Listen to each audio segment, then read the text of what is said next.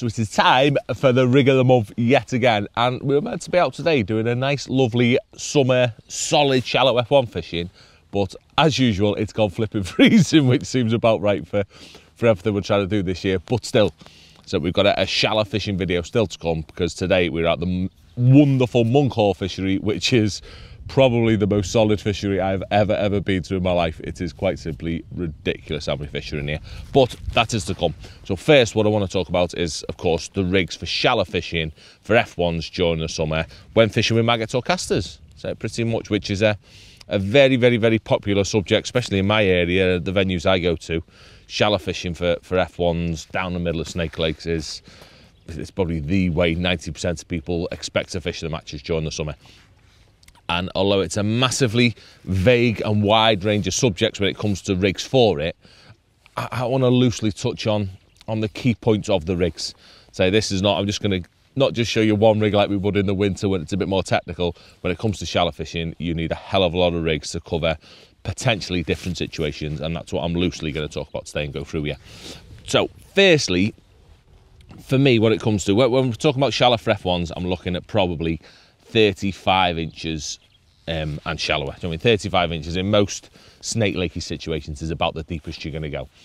And I like breaking it down into two different areas, in that if I'm fishing between, say, 18 and 35 inches, it's all about slow falls potentially, and resistance is a massively big thing, because your rig's got a lot more to fall through the water. So the resistance on your float, having nice sexy bristles, almost like winter style F1 rigs, they become a lot more important. Let's go through them rigs first. So that's, for me, two deeper rigs, what I've got today. They're all about the resistance on my float and potentially nice falling rigs. I mean, at the minute, they're all shotted properly. I'm not going to go into the overshotting bit yet. We're going to save that for the video that we do on the actual fishing. We're going to talk about just the proper rigs to begin with. And for me, deeper rigs, say the nice, what we're going to call them, elongated rugby bally style floats seem spot on for it, with the right type of bristles. I'm forever babbling about bristles.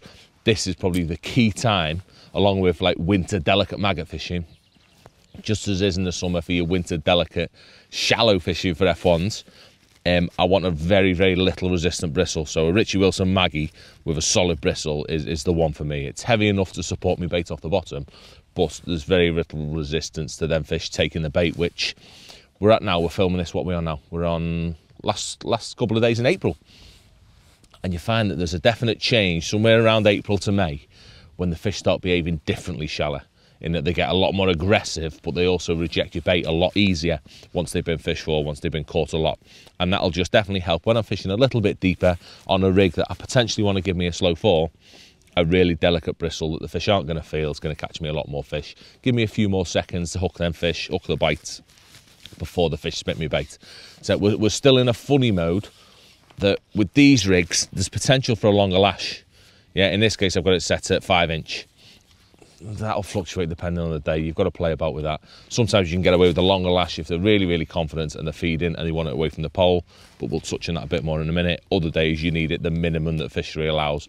That seems to depend with the later it gets in the year, the shorter you've got to go as a rule. But every day's different. You've got to play about with that. Shot in, mega simple. Just literally spread out stock through all my rig. Yeah, that's a 4v10s float. I just have number 11 spread out.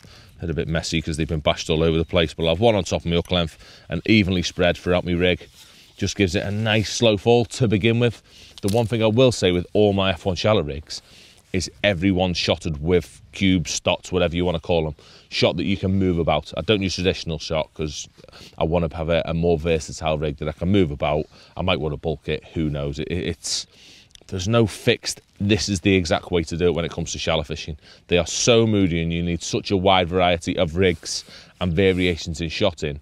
You need your rigs to be nice and flexible so you can mess them about. But that'll be my first rig. So a 4B10 for when I'm going sort of 25 inches plus, depending on the weather. Maybe a bit shallower if it's really windy.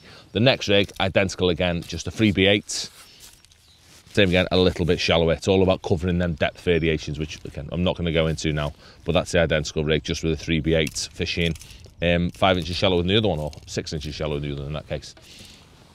And those style of rigs are going to cover your, as I say, 18 inches plus I mean, in most situations, without having to overshot, which is another way of talking about it. The next rig, when I'm 18 inches or less, I'd expect to be using sort of dibber type floats that I'm going to catch a lot of fish on. So for them, we're on a lovely little Timmy Moore's dibber rig, which is a 0.2, and I'll use that from anywhere from sort of 18 inches right down to 6 inches for when the fish are really feeding well, and I'm almost certain I'm going to need this tiny little line in between my float and my pole. I'm going to need the minimum the fishery allows, or if allowed, I'm going to have 2 to 3 inches. My plane's doing loop-de-loops, Andrew. So yeah, really, really short lashes in between me float and me pole. That's when it becomes vital for these dibbers that just completely eliminate tangles.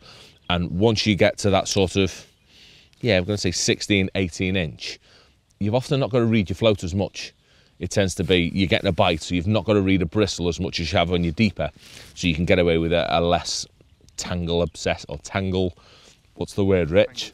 Tangle prone, that's one. Float that just makes you more efficient and makes the job done nice and easy. I'll tell you what I'm going to mention as well, though, that is not really riggy, is I'm going to mention my Dacron connectors as well with this, because this is where they come into it. That it's very, very popular to use either a bead direct onto your elastic or these tiny little Dacrons that I've been using for a long time.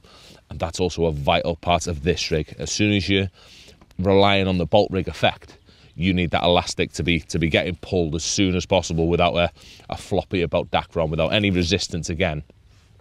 And it's pulling a hook straight into the fish because it's direct to your elastic. There's no gap in between your line and the elastic itself. Shotting for that, again, flexible. We're on Stotts. I'm much more likely to fish this in a bulk though once I get to 18 inches and below, just because it's where the fish are going to be coming up to and feeding. They're not going to be watching a bait fall through the water when you're 18 inches or less. They don't have time. They're going to be sat at a certain depth or rising to a certain depth, turning over, taking the bait to that depth, and you're going to be getting a bite. So often a bulk's going to be the best for this. But again, versatility is the key. So we've got the Stotts on again so we can spread them out to create a slow fall if required, but a bit unlikely for that one. Components wise, let's have a chat about that. I'm weird with components. I used to go very heavy to make it very durable, my main line. I used to fish sort of an 019. I'm definitely finding now sort of dropping to like an 015 or 016, depending on how good it is, depending on how many I'm going to catch, makes my floats work nicer. Especially with the first 2 floats that have got the solid bristles on.